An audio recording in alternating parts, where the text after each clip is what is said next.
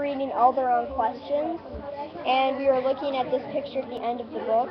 What predictions do you have based on this picture? Well, I was thinking that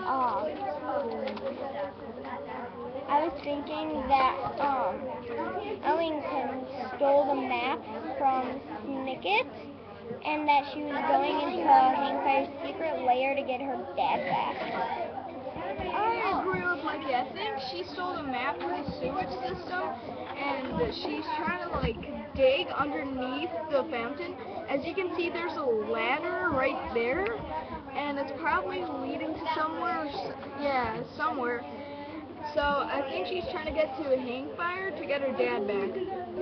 I agree with and both wait. of you. Okay. Adding on, so since there's no men over there, I think that they're just all down there already, because why else would there be a sign that says men at work? I agree with Mikey. I agree. Because although I agree with Mikey, I think that she stole the statue and the map, and that she's going to try to get her dad back.